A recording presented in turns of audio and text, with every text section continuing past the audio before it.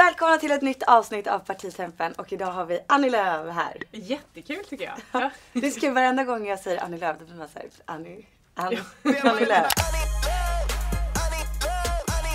Det är lite kul att få ha en låt sådär. Ja. Lite surrealistiskt när det står tusentals människor och liksom guppar och ropar Annie Lööf. Det roliga är att jag tror att väldigt många yngre har liksom lärt känna mig genom den låten som inte alls handlar om mig egentligen. Men ja, jag bjuder på det.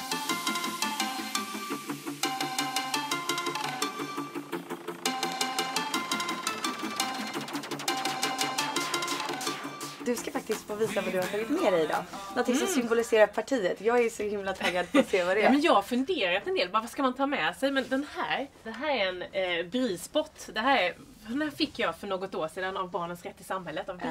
Ja. Den här står för ganska mycket av det som jag tänker symbolisera Centerpartiet. Dels att vi sedan vi startade för 100 år sedan har fokus på de allra mest utsatta i samhället. Det är ju inte minst barn och unga som mår dåligt, som vänder sig till BRIS. Sen så är vi ett parti som gillar innovation och ny teknik och är framtidsinriktade. Och här har BRIS tagit fram en brispott där man kan chatta med BRIS på olika sociala mediekanaler som barn och unga går in på. Så kan man prata med den här och få enkel hjälp att komma vidare.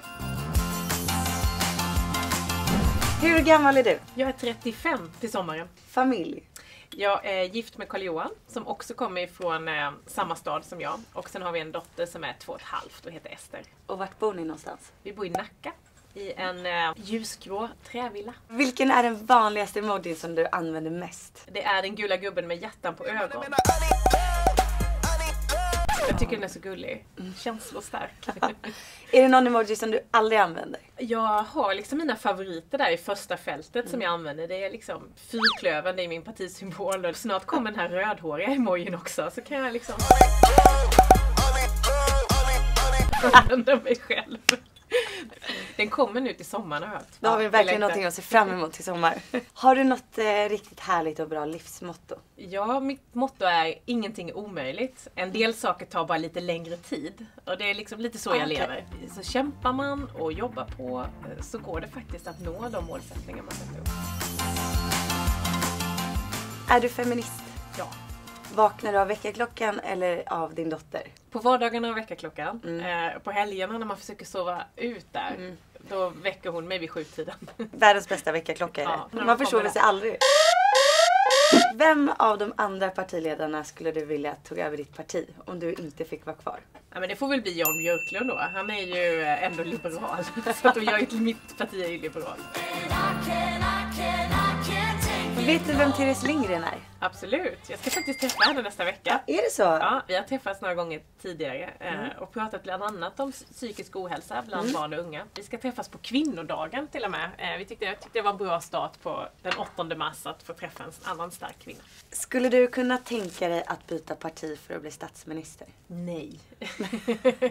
Jag är inte här för titlar eller för positioner utan jag är här för att förändra för de värderingar som jag tror på. Jag gick med i Centerpartiet för jag såg vad vi brinner för och vad vi står för. Det där jag tycker det är så intressant för att det är så mycket värderingar som alla partierna har. Finns det någonting som du känner att du inte står för men som partiet står för? Eftersom jag har varit partiledare under så pass lång tid så har jag också kunnat påverka partiet i den riktningen. När jag tog över så var vi till exempel emot NATO. Men under den här tiden jag varit partiledare så har vi successivt jobbat så att idag är vi för NATO. På det sättet så har man liksom kunnat förändra partiet under tiden man är partiledare. Det som jag tycker är viktigt nu och som jag skulle vilja att Centerpartiet utvecklar sin agenda ännu mer inom, det är inom internationell politik där vi är rätt tunna idag där vi behöver utveckla vår politik än mer. Vilket är ditt pinsammaste minne från politiken? Jag hade varit näringsminister i 1 år. Jag skulle presentera min stora innovationsstrategi. Det var tv-sänt och jag ska gå upp och liksom presentera detta och tappa rösten. Men det här var så himla bra reklam för Läkerol för då kommer det fram en person och så ger de mig en Läkerolask. Jag bara, men skärp er, det hjälper inte. Jag stod där Och så tog jag en Läkerol och lite vatten och så bara... Precis som i reklamen. Ja, det funkar. Slänger du dina kläder på golvet eller hänger du in dem direkt i garderoben? Jag är en hänga in i garderoben människa på helgerna. Så jag bygger högar på veckorna. Min man är inte helt nöjd för situationen med den här klädhögen som växer ute i hallen. Liksom. Och sen så fredag eftermiddagen efter jobbet, då sorterar jag hänga in i garderoben. Eller så fredag eftermiddag, då är det liksom... Ja, men det är så fint sen på kvällen. Hur kändes det att bli mamma? Det är ju den mest fantastiska känslan, det vet ju du också. Det är ju helt, det var ganska omtumlande dygnet för att hon kom 5 veckor för tidigt. Jag blev snittad och sådär. Men det hände ganska snabbt allt det här. Men sen när hon las på bröstet så var det, alltså hjärtat svämmade över. Så tittade jag på min man som inte är den här stora känslornas man på det sättet. Och han gråter och så här överväldigad. Ja, det är så stort. Hon hade bråttom till världen. Hon har alltid bråttom även nu. Så att det var en fantastisk egenskap. Yes, då är det dags för parti-challenge. Och Annie, du har ju valt challenge idag. Ja, vi ska gissa barnvisor. Det ska bli spännande. Reglerna är jätteenkla. Vi kommer att höra en låt. Och den som först då kommer på vilken låt det är skriker sitt namn. Och då ska man avsluta nästa mening som kommer. Ja, ingen sång. Jag har inte fuskat idag. Och jag är så här vinnarskalle så jag kommer ju liksom bara ställa mig upp. Jag ser det redan nu, va? Så är vi redo? Ja, jag är redo. Jag måste lägga ifrån mig de här, jag blir alldeles stressad. Annie! Madicken. Ja, den. Nu sjöng jag ju ändå. Ja, ingen sång. Ja, du... Madicken-låt. Ja, jag som älskar Madicken. Madicken. Ja, jag höll på att säga hur geda mig, eller hur geda dig? Varje dag när du knallar gatan ner. Aldrig hört. Människorna du ser. Alla tycker de som de. Jo. Det här väcker minnen. Oj, stopp, Margot. Ja, jag säger hej och vilken underbar dag det är. Och man kan vara som man är. Och bara leva tillsammans. Leva tillsammans. Det var ju skönt. Ja, perfekt. 1-1. Ja, Annie! Babani. Babblarna. På YouTube så är det någon som har satt samman den här typ 10 gånger efter varandra. Så den är 28 minuter lång. Så kan man liksom sätta på den och så bara går det. Ja, men vet du vad, den där har jag sett. Den har alltså över 50 miljoner views. Ja. Det är alla småbarnsföräldrar som vill sova på morgonen så sätter de igång den. Oj, Margot. Ja. Nej. Jo, men det här är ju också Babblarna. Nej, det är Pippi. Nej. Inte Pippi. Nej, det är Karlsson på taket. Jo, det är bra. Ja, det var det. Världens bästa. Annie. Ja, fortsätt. Lille katt, lille sätter katta. Jag sjöng jag ändå, jag har ingen sång. Nej, men alltså... Jag har lovat mig själv att jag aldrig ska sjunga offentligt. Ingenting är omöjligt. En del saker tar bara lite längre tid. Nej, nu bara kommer det. Ja. Helt underbara. Och deras saga. Men alltså... Ja, det är ju Annie, Bumbibjörnarna. Ja, det är det. Okej, grattis. Du vann. Och vi har ett litet pris som du ska få ta med dig hem. Det är världens finaste t-shirt. Här har vi den. En Partitempen t-shirt.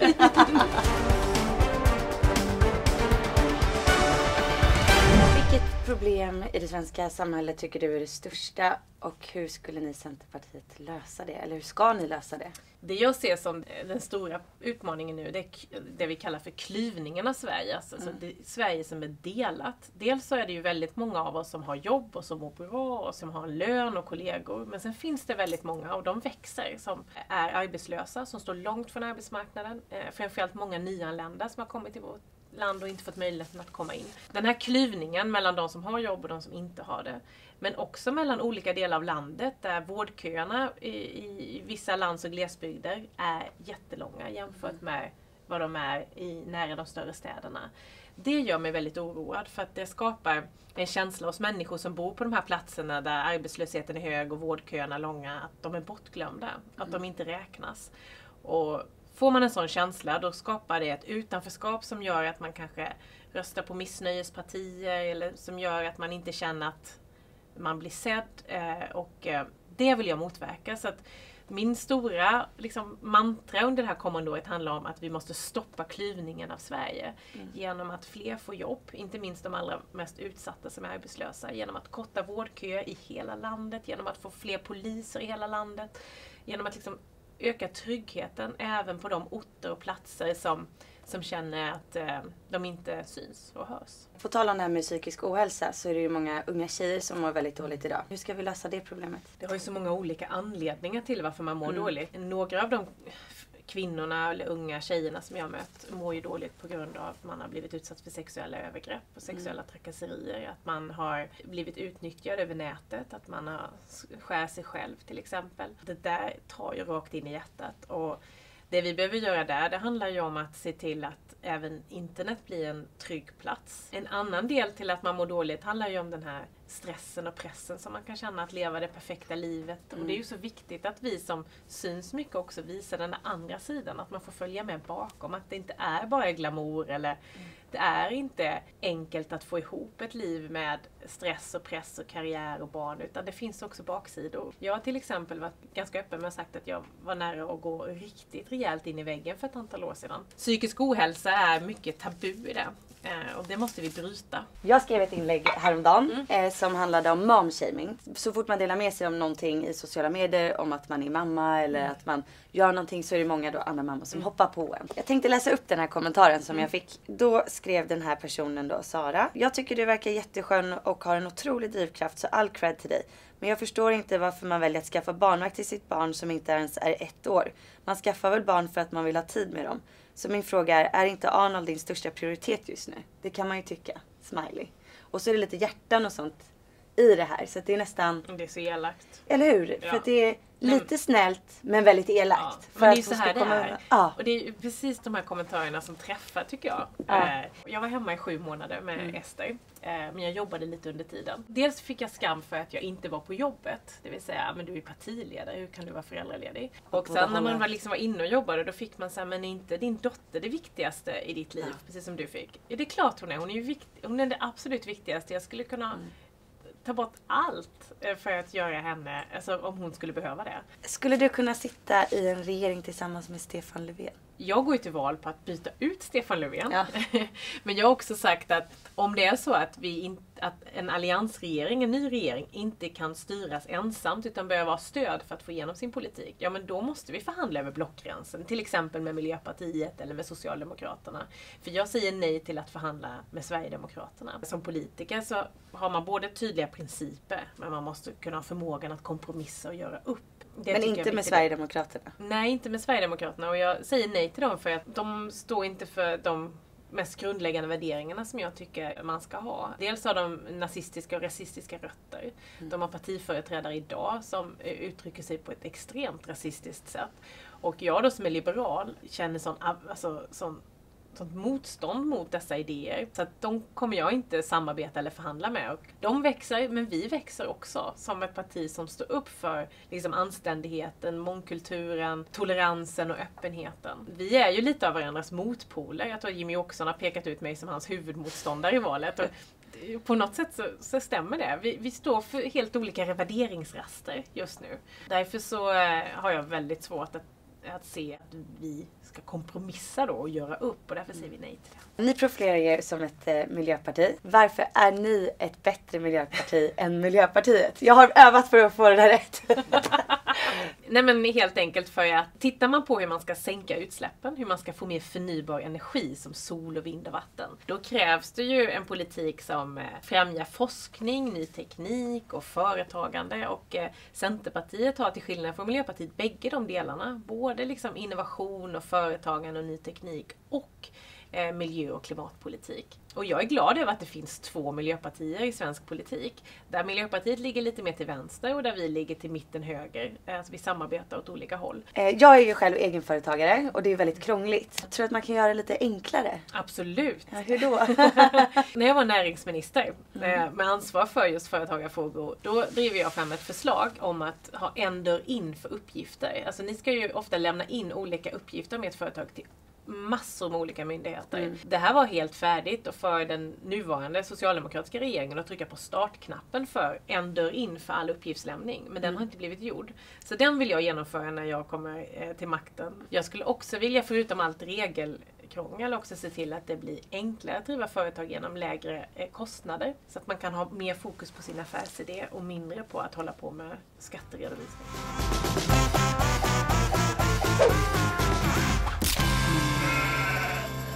Bu eller bä? Ja, jag säger ett namn eller ett påstående och så säger du då bara bra eller dåligt. Bu eller bä. Donald Trump. Så. Bu. Alltså han är sexistisk, har ibland ett rasistiskt anslag. Jag tycker att det är otroligt dåligt att han är president för det som har varit världens ledande liberala demokrati. IFK Värnamo. Bä! Jag spelade ju fotboll. Jag var målvakt i IFK Värnamos damlag i många år. Definitivt bä. Monarkin.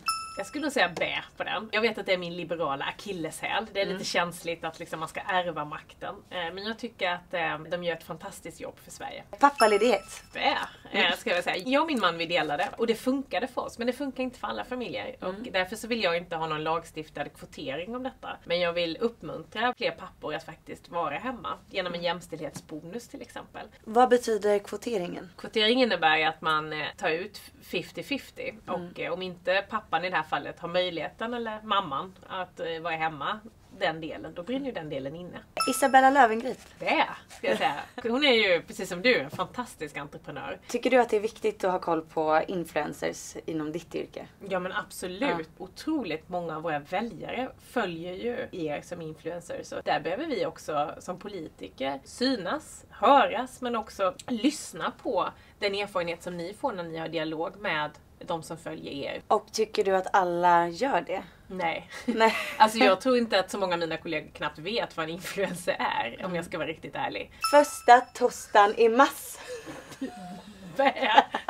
Och då äter vi marsipantårta. Ja, därav har jag med mig lite tårta. Sa jag rätt? Ja. Första tostan i mass. Första tostan i mass. Då äter vi marsipantårta.